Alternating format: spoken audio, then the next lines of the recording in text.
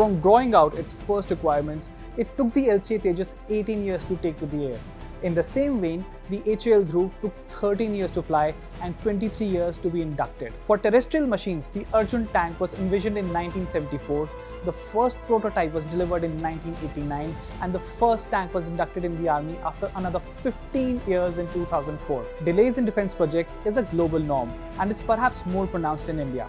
But in a very welcome move, it has been announced that the Zorawar light tank will be tested later this year. Well, what's the welcoming news? The requirement for the tank was first announced in August last year. Yes, it hasn't even been a year. A prototype of this tank would be ready for trials in the high Himalayas later this year.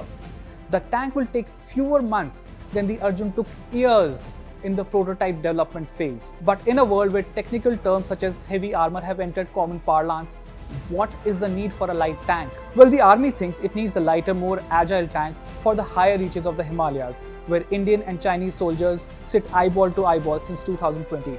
A lighter tank will also be more easier to transport from one theatre to another via surface transport or via air, as it is expected to weigh around 25 to 30 tons. The tank will also pack a punch, as it will be armed with a 105mm gun, which is the global benchmark for light tanks.